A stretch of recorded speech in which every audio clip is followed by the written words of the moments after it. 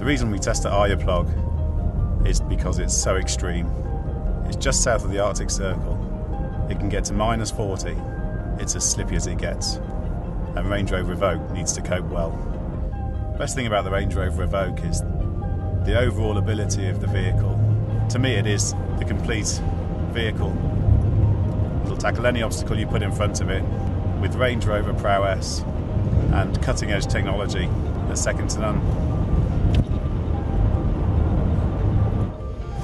The surface under the wheels is a mixture of packed snow, polished ice, some deep ruts, and some elements are very steep.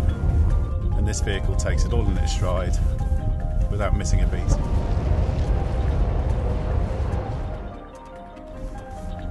Hill descent control is improved for Range Rover Evoque in many ways.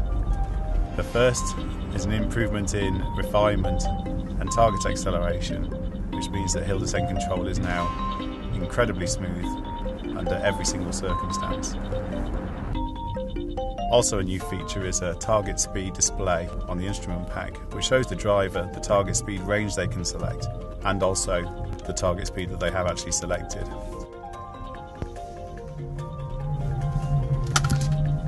Brake very good and very one.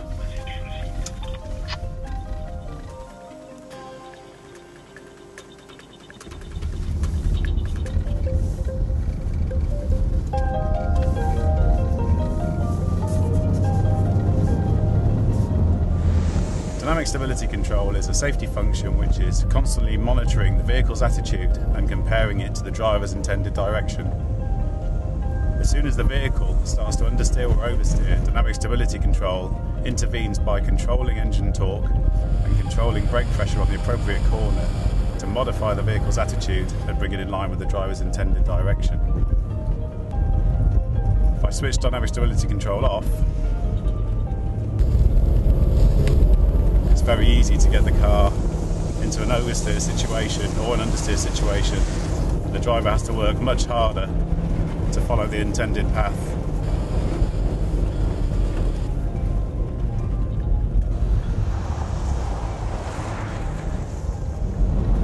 Romeo Tango 01 to track control, leaving the test leg now, over. The surface we're approaching now is the worst case test for traction control system on any vehicle. It's a 28% steep slope with a split mu surface. This is a heated tarmac side on the left-hand side of the vehicle and a polished ice side on the right-hand side of the vehicle. The traction control system ensures that we target the optimum engine torque for pulling away the slope, and also that the wheel spin on the right-hand side of the vehicle, where the wheels have no grip, are transferred across the axle to the wheels with most grip, and the car ascends the slope.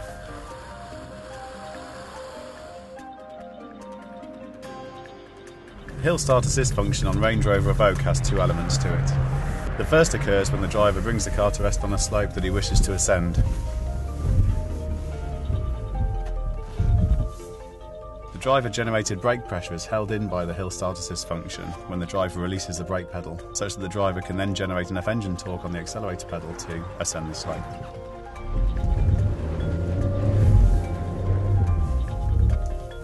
The second function is a safety feature that stops the vehicle from careering out of control down a slope.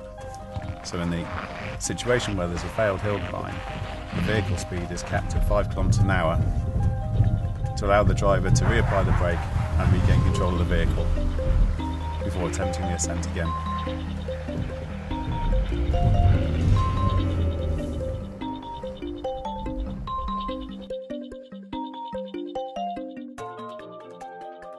The Range Rover Evoque's appeal is there for everyone to see. And again, on all surfaces and all terrains, the vehicle is completely capable, very composed, and will tackle anything that you care to put in front of it.